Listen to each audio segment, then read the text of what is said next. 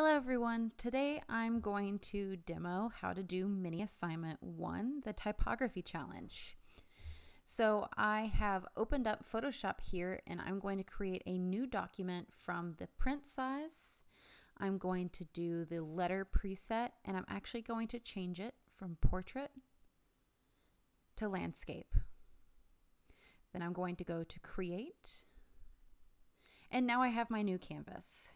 Some of you guys, this is going to be your first time opening up Photoshop, and that's fine. So we're going to take things a little bit slow, a little bit simple, just using kind of basic shape tools and text tool and our move tool. Keep in mind for this project, you're going to create 6 unique and interesting designs only using your initials. Keep in mind the different Gestalt principles we've talked about and kind of examining the positive and negative space and balance and unity and all of those great things that we've been talking about in the basics lecture. Like I said, you guys did not have to do this in Photoshop, but I extremely encourage it if you've never used Photoshop before. You just need to follow my simple rules, which are use as many colors, fonts as you'd like. Not many colors, but as many fonts as you like. And you can only use 2 colors. I'm just going to stick with maybe gray and black or black and white and just kind of keep things simple. But feel free to get a little bit more creative with your colors. I might as well. We'll see. All designs need to be about the same size, kind of in a square, and contained to 1 page. That's why I'm starting here on the letter size page. And then you guys would leave me a comment that tells me the letters and the fonts used. And I will show you how to get that as well. You will be submitting it as a JPEG. So the first thing I'm going to do is I'm going to come here to my horizontal type tool, or shortcut T. When I click that, you'll see here up at the top toolbar, I have it set to Helvetica, regular, you can set it to bold, light, whatever you'd like, point font, and then all the way over here is the color. Right now it's set to white because that's what I used last, but I'm actually going to set it to I'm going to go to web color so I get like a pure black. So now we should be able to see it when I start typing, and I'm going to go ahead and type my initials. I'm going to type in MD. So I'm going to highlight those, and if you come right here, it looks kind of like a folder with a tab at the very top. It lets you open up the character panel. This is where you're going to be able to access the kerning, the tracking, the leading. Remember the kerning being the space between 2 specific letters, which is right here, the V and the A. The tracking is going to be for overall, all the letters, the space between, and then the leading is going to be right here, the A on top of the A, and that's going to be like your line spacing. So here I'm actually going to use the tracking. I'm going to bring them really close. Let's do -50. Let's get these to touch a little bit. Might need to go a little bit more. So I'm going to type in -200. There we go. So I'm going to use these double arrows to collapse that panel. I'm actually going to move it from regular to bold. Get a really bold look. I'm going to check mark. Everything looks good. And now it is pretty small. So what I'm going to do is I'm going to come up here to the very, very top of my toolbar. It's called the Move tool with the shortcut of V on your keyboard. With that selected, you should get the transform controls. If you don't, it's this checkbox right here. You'll see mine's checked. If you don't see it, it would be unchecked like that. So once you check it, you'd see the little transform controls. You can hold shift, and scale things. So I'll scale it up pretty big, put it up here in the top corner. Looks good, press the check mark. And now I kind of have my first design experimenting with kind of putting 2 different letters together. So maybe to keep things organized, we can use our shape tool to create squares to make sure that we do get the 6 designs and nice and big on and organized on the page. So to do that, I'm actually going to come down. Some people's might be defaulted to the ellipse tool, the rectangle tool, so it would look like this. But right towards the bottom of your toolbar, you're going to see all of your shape tools, and you click and hold to be able to access them. The shortcut is U, the letter U on your keyboard. So I'm actually going to go right for my line tool,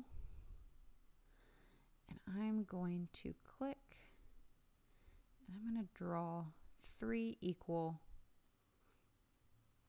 lines, 3 equal segments throughout this, so I can kind of have it divided nice and easy up into a grid.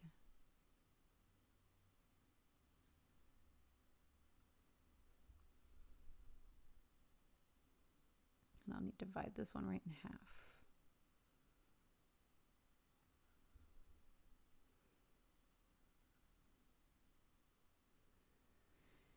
So I can actually come to my move tool. It looks like I might need to move this line down a little bit. And I'm actually using my arrow keys to kind of nudge it down. So now you can see over here, this is called our layers panel. Your layers panel is starting to get some stuff, right? So you've got shape 3, which is right on top of everything, and it's that middle dividing line. Your shape 2 and shape 1 are all going to be these lines. Your MD right here that says MD, but it has the T, that's my first text box. I'm actually going to, with my move tool selected, scale this just a little bit more to fill up my nice square. Or rectangle. I guess they're not perfectly square, but that's okay. So next I'm going to go for another design. I think what I'm going to do is I'm going to make 2 different text inputs. So here I'm going to click, I'll type the M, make the check mark, and then I'm going to make another layer that has the D, and then check that box. So now you can see here I've got 2 separate layers, the one for the M and the one for the D. So I'm going to select the one with the M, come to my move tool, and I'm going to scale it.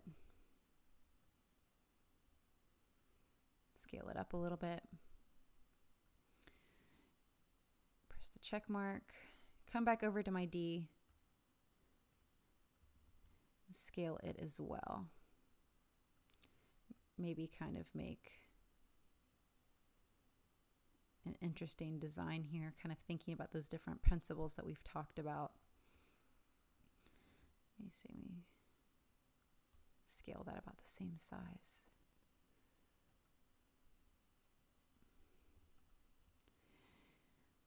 So for this mini assignment 1, you're pretty much just kind of experimenting with creating text, moving text around. And then if you wanted to create an interesting background behind these, you can actually come over here to your rectangle tool, go up to the corner of either one you're going to do. I'm going to actually go for a blank one that we haven't done yet. Click and drag. Sometimes your properties panel will open up. If not, you'll see right up here at the top toolbar, you'll have your fill, the stroke weight, the stroke options, so you can have a dotted line, which way you want the stroke to align, if the inside, on the line, or on the outside. So what I'm actually going to do is I'm going to turn off the stroke, and I'm going to click the box here for the fill. You can do a whole bunch of different things here. You can do solid color fills. You can come to your color picker. You can turn off the web colors. Pick a color. If you found a hex code for a color scheme, this is where you would put it here. Or if you're interested in adding any kind of gradients, this is here for you as well.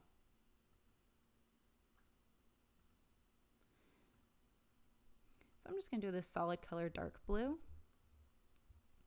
Come here to my type tool. So if you start running into this issue where you start typing and it stays kind of constrained to the shape, that is okay. If not, you can just say no, which is the circle with the line through it. Click down below and type and then drag it into your square. So I'm going to just type an M, and I'm actually going to change this font. We're going to kind of step away from Helvetica. I think that we're going to let's try something fun. We'll try Boulevard, and we'll see if we can set it. It's only regular. Increase the point size. Ooh, it lets us have a little bit of fun swirls and serifs. I'm going to actually change it to white. Go to my move tool and move it up into my box.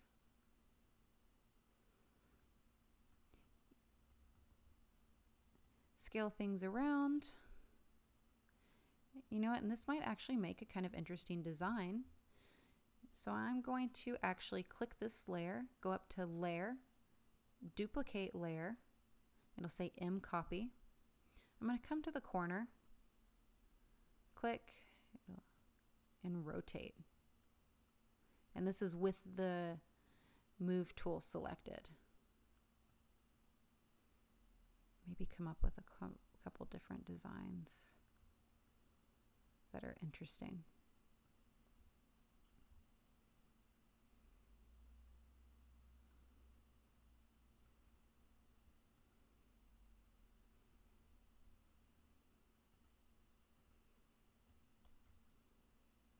Oops, and it's hard to see the D because it's in white, but we'll move it with our move tool.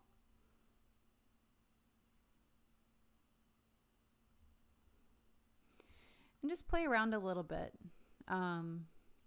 You can actually come up to, I duplicated this. I have a shortcut. If you hold Option or Alt, click and drag a layer up, it'll duplicate it. And you can actually, if you do it too much, can go right here to the little trash can at the bottom of your layers panel and delete that layer. So I'm going to go to the D copy and go to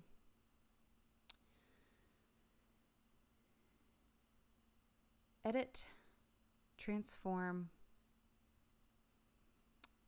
and we want to flip vertical.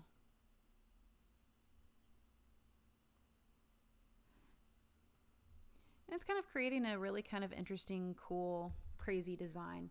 So for this mini assignment 1, I just want you exploring, getting text, putting down some shapes, making some colors, changing the colors, and just messing around with different tools that are available to you and getting familiar with moving, changing the color, making shapes, and adding text. When you're all done, what you'll do is you'll go up to the top and go to File, Save As, Assignment 1, under Davis. Make sure you set it to JPEG. Save. You can probably default to 8 or 9 and press OK.